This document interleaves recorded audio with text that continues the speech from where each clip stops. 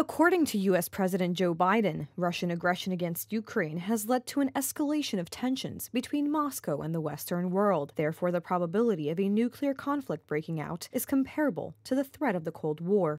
We haven't faced the prospect of an apocalypse since Kennedy and the Cuban Missile Crisis. Putin is a man I know well. He is not kidding when he talks about using tactical nuclear weapons, biological or chemical weapons. Putin's threat is real because his military is, so to speak, ineffective. There is no such thing as an easy use of tactical weapons. It will end in Armageddon. The threat is also posed by Russian missile attacks on the nuclear power plant in Enerhodar, which could lead to a nuclear catastrophe. For several days now, the Kremlin has been trying to connect the facility to the Russian power grid. This is a matter that has to do with international law.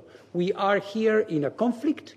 We are here in a war. We want this war to stop. The war should stop immediately. And of course, the position of the IAEA is that this facility is a Ukrainian facility. But I don't get into comments about military developments. According to Volodymyr Zelensky, the risk of damaging the nuclear power plant is high. The president of Ukraine also believes that Russia is a threat to world peace and that it must be stopped until it is too late. If the Zaporizhzhia power plant does not work, we cannot generate excess electricity. Therefore, the European Union countries are losing one of their existing sources of supply in this way.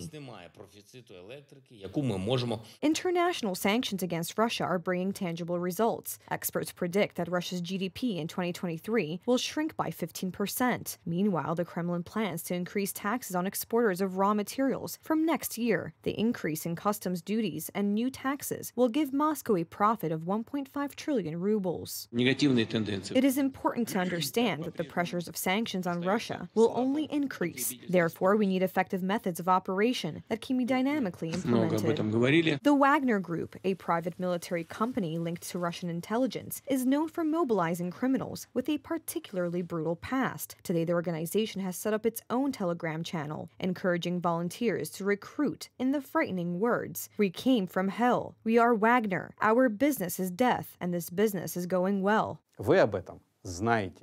Someone in the Kremlin has decided to send you to certain death. Now you don't want to hear it because if you listened, you'd agree with me. Who will you be after this war for your children and grandchildren when they discover the truth? You will be remembered as thieves, rapists, and murderers. Maybe that's why Vladimir Putin is hiding in the bunker instead of marching next to you. We guarantee safety and justice to all who refuse to fight. Никого не освобождаете. Meanwhile, Russian officials frantically search for ways to finance the war. The Kremlin expects that the activities of the mobilized units will be financed from modest regional budgets. There is no equipment at the front. On the other hand, Russian soldiers ration food because they obtain provisions from their own resources. Someone got a call? Yes, our relative. I'm just telling you not to come here under any circumstances. Flee to another country. Something terrible is happening at the border with Georgia. People run away. Look for any solution, as long as they do not send him to the front. Maybe we'll try with a history of illnesses. He has a weak heart and liver. How are you? They are totally crazy. What they do, I won't go into details. There are many injured. Each day, they were taking away piles of at least 12 bodies. Ukrainian forces are constantly taking over Russian military equipment. Ukraine captured at least 440 Russian tanks and about 650 armored vehicles, which now make up more than half of Ukraine's armored forces. During the last 24 hours, the Russians carried out 8 missile strikes and 15 airstrikes on civilian facilities in Ukraine. The attacks damaged infrastructure in 25 localities.